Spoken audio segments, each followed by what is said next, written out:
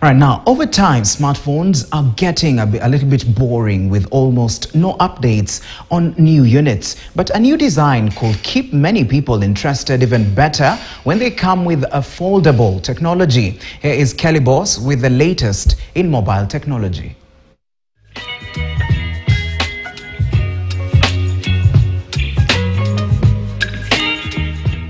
Well, after years of growth in the smartphone market, phone companies had started running out of ideas. But here is one. We literally fold everything we use on our day-to-day. Why not phones? Well, that's what smartphone companies are doing, and it's starting to make sense. Samsung is the category creator of this flip and fold. We are now in the 5th generation of flip and fold phones. If you look at the user experience, we went back to our customers and asked several questions. Why flip or why fold? And the number one reasons, among of the key reasons, was portability. If you look at the flip, it's very portable, right? And if you look at the fold, actually this is a mini PC. We're advertising it, or rather terming it as a mini PC in your pocket. So enhanced usability just to maximize lifestyle. Foldable phones are still new in the market, but it has taken this new tech 3 years to carve out 5% of the global smartphone market. So what are some of the improved features unique to the foldable phones? For the flip, for example, this is your ultimate expression tool. Now we have a front-facing screen, which is 4 times larger than what was there. Actually, this is the best selfie.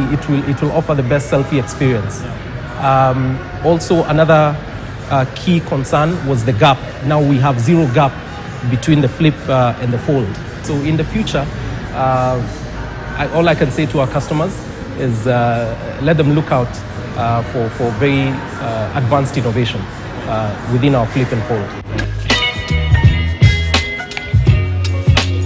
Well, it's quite interesting to use this phone. It's different from a normal phone. For example, if I'm shooting something for long, I can tilt it like this and use it as a camcorder. And of course, when I'm on a Zoom meeting, I can easily just tilt it like that and attend my Zoom meeting randomly from my desk or a Teams meeting. And of course, there are simple things like when you flap it like that, that sound right there feels really nice, and it's something to go back to maybe 15 years ago.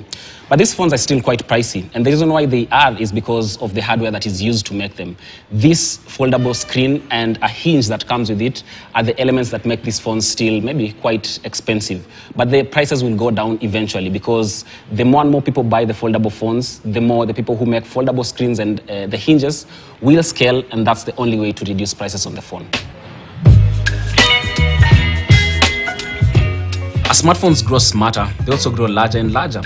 But this new wave of folding phones might just take us back to convenience. So could these phones be the future of the smartphone industry?